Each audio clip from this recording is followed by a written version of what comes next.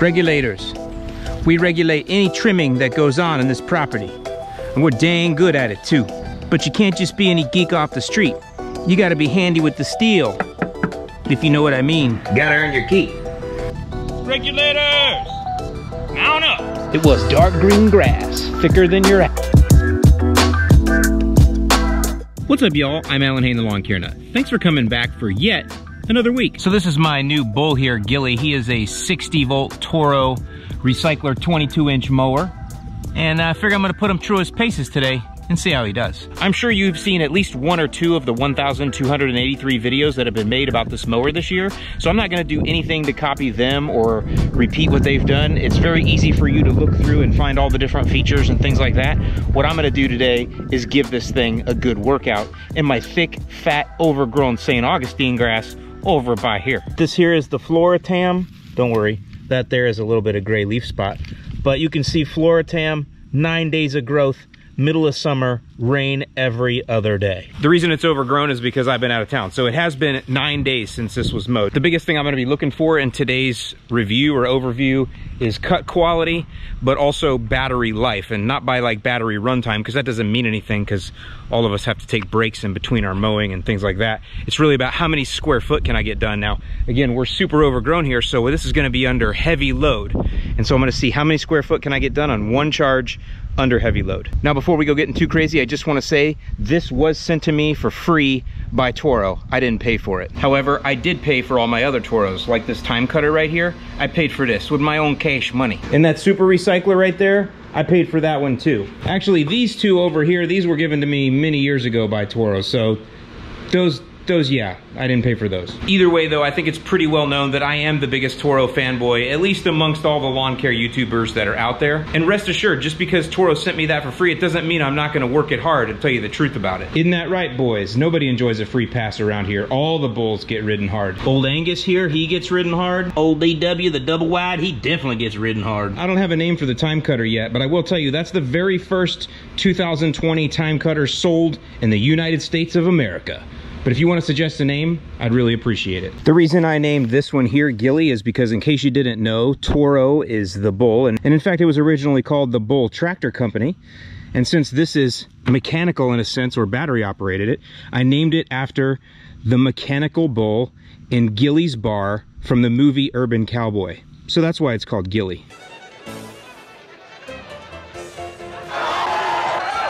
If you haven't seen that movie, it's worth a watch. Good old John Travolta and an awesome soundtrack, including a Jimmy Buffett song. All right, so enough of that. Let's get going. Now, I've been charging the battery for about 55 minutes so far. Let's go see how fully charged it is or not. All right, so when it came, it had 2 bars already on it, and it's only up to 3 by now, so still taking a while to charge. I will just show you, if you care, these are the batteries that come with the regular 60 volt, like that blower right there. And as you guys know me, I am definitely no AVE and don't claim to be, but I will say that this is the ones that come with the Flex Force tools like that there, or like that Weed Waker right there. They are 2.5 amp hour batteries. And the one that came with the mower is a 7.5 amp hour battery. But we're gonna see what the little ones do in the mower too, just for fun. So while I'm waiting on that, I'm gonna go ahead and do a little weed whack and edge and just get stuff cleaned up. And I'm not gonna make you guys sit through all that, because I know you wanna see that mower fighting the thick lawn, but here we go.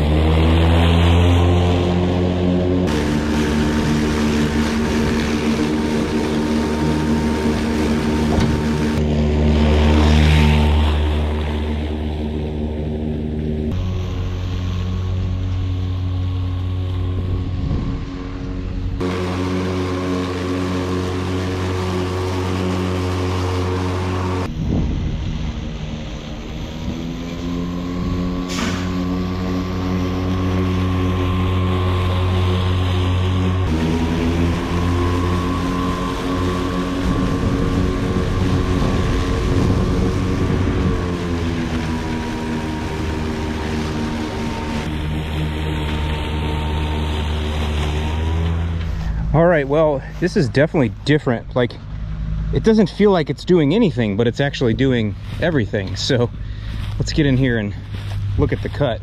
Now again, I'm doing full overlap. I know you can hear that. I know you can hear that construction over there. Sorry, new sidewalks, but there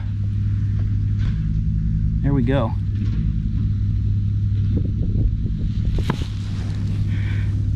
I can tell you that that's about as good as the regular recycler would do, and I'll do comparisons of that later, but that's about as good as the regular recycler would do on overgrown St. Augustine grass. I didn't sharpen the blades, and you can see it came well sharpened. Those are nice clean cuts.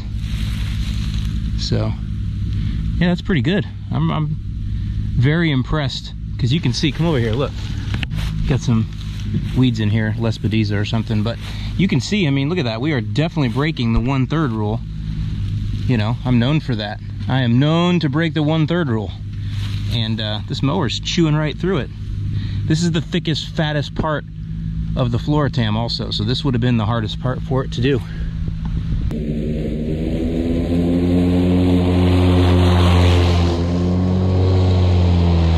Okay, so I want to try something. I still have this area through here that's uncut. I'm gonna go right up through the middle of it, so it'll be a full width cut. And I'm gonna go push as fast as I can all the way up through there and see if it can handle it. In other words, I'm gonna push it real hard and just see if it shuts off or if it can catch up. And then we'll see if that affects the cut too.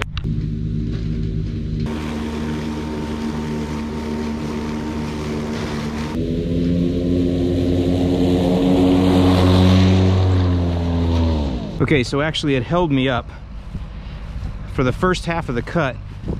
It was holding me up until it kicked into its overdrive or whatever they call it, and then it got faster through here. Kind of interesting.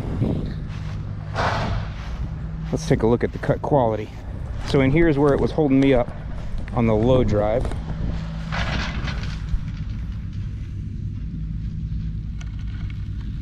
And then right here is where it kicked into high gear or high drive or whatever they call it.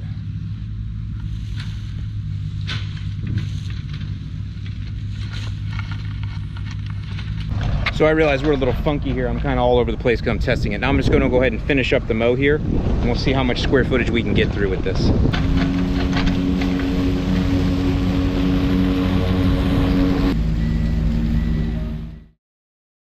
Okay, so I got this complete area finished, and let's just see how it stripes. Now, St. Augustine grass isn't known to be a grass that really stripes, and I messed my stripes up over here, but here you can see that's pretty good. That's no stripe kit, that's just the mower. This has a flap on the back of it.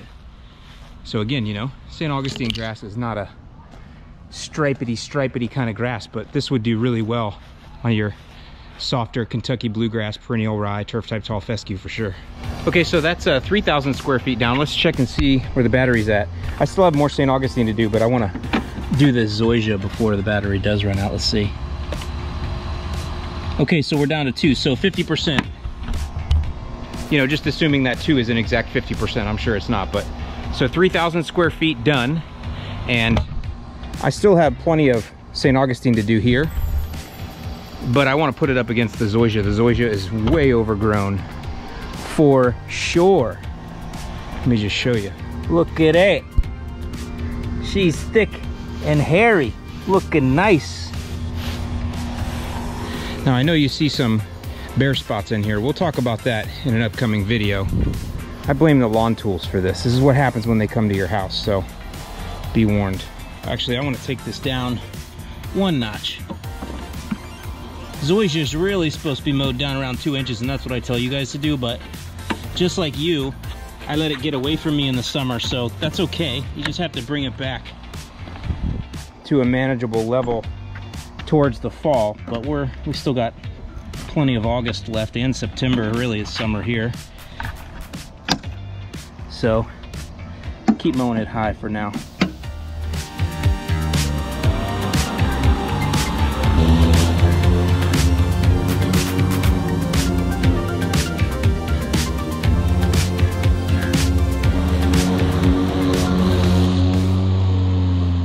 Okay, now for thick overgrown Zoysia, for sure it's leaving these trails and some occasional clumps, and but pretty much every mower, well, my super recycler doesn't, But my other mowers, they pretty much will leave a similar trail, my other walk-behind mowers. But just to be thorough, I'm gonna go ahead and run the gas-powered Recycler 22-inch, which is the same exact mower, just with a gas engine. I'm gonna run that through here and just show you that it cuts pretty much the same. I mean, essentially it's the same deck, so the only reason they would cut different is if this battery-powered one was somehow underpowered or didn't get the same RPM or whatever. But I don't see any difference in the cut when it comes to this thick overgrown Zoysia. Like I said, my motorized version does the same, but let's just run it through here to see.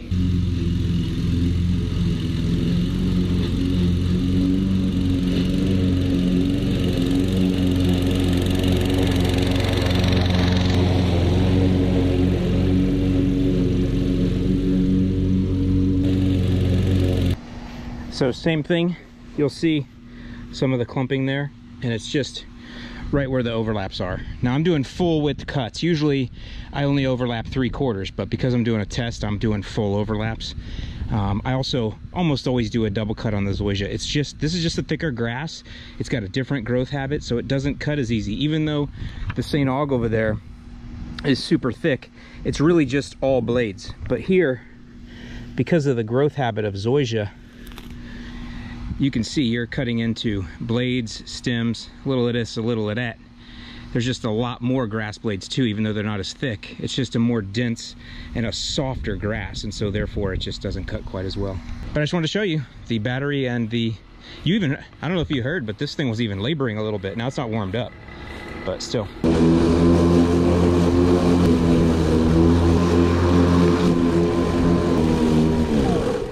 Oh.